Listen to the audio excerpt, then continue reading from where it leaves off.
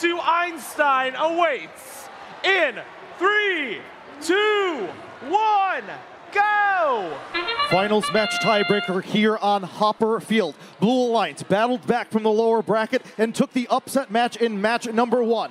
Red Alliance equalized in match number 2. One match remains between one of these Alliance and Einstein Field, and the battle for Hopper Field starts now. Red Alliance takes the advantage 52-33 coming into our teleoperated period of play. A little bit of trouble there for the Blue Alliance in our first 15 seconds, and they're going to have to work hard to close this gap, but they've already started with 2 minutes left on the clock.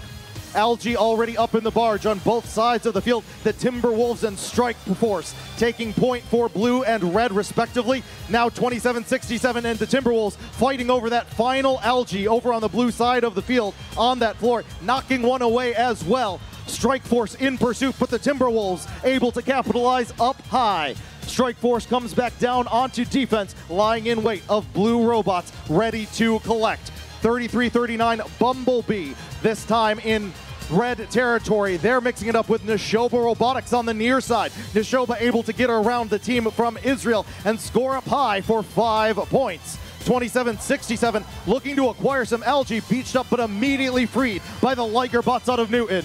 1:13 left in play. Red Alliance has the lead 135-105. Strike Force back at the barge with Algae. That one misses the mark and bounces off across barge zone for the Red Alliance.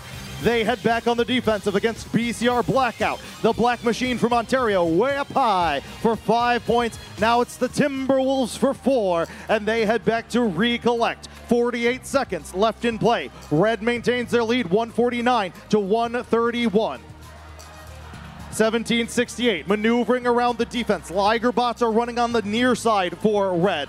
Similar story for blue as 11:53 and their teammates BCR Blackout forced into that back coral station by Strike Force. Strike Force going back and forth between these two zones. They find an Algae over on the red side and capitalize for 4 points. Red Alliance maintains the lead as we reach the 20-second mark. 175-150. Blue with catch-up work to do in the final period of play. Here come the climbs at midfield. 10 seconds remain. All 3 red machines latched on with 6 seconds to go. It's 4, 3, 2, 1. Finals match tiebreaker is in the books here on Hopper Field.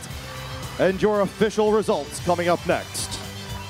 And the winner of Hopper Field is the Red Alliance. Alliance number 1 takes it in 3-11-152, and they are your 2025 Reefscape Hopper Field champions. Team 1768 Neshoba Robotics. Team number 20.